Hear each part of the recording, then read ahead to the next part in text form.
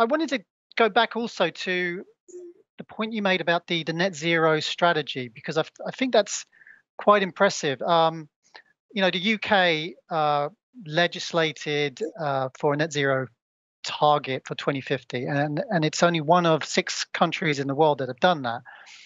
And part of the problem is it's a very complex issue. It's easy to set a target, but distilling that down into how a region does it, how a city does it, how a corporate does it, is extremely complex. And I'm fascinated as to how you managed to do it. How does Tesco manage to take that 1.5 degree target, that's sort of a science-based target, and distill it into a tangible strategy?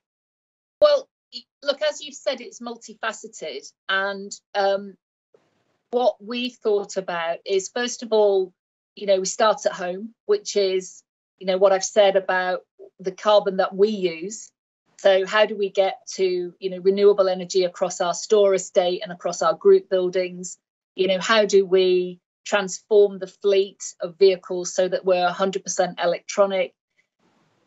So we've done everything we believe we can do to commit and get to where we want to get ahead of our 2050 target in the UK, right? So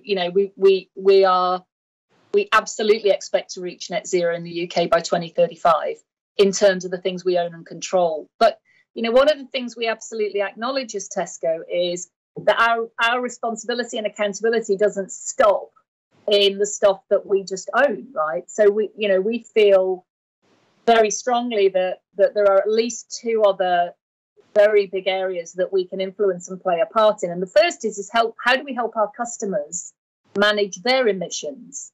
So you will have seen, I'm guessing you're a Tesco shopper from what you just said, but you'll have seen that, increasingly electronic vehicle charging points across our car parks are becoming more and more common. Now, it's our commitment that by 2021, we'll have 2,400 electronic vehicle charging bays across our UK car parks for people to use. Now, because we think that's one way we can help our customers do what they want to do, which is manage their emissions. And we come back to the fact that, if electronic vehicles if we're going to shift to EVs, electronic vehicles as the core domestic transport in the UK, people have got to be able easily to charge them. So, we think we can play a really important part in that. But the other area then, of course, is the influence we can bring across our supply chain.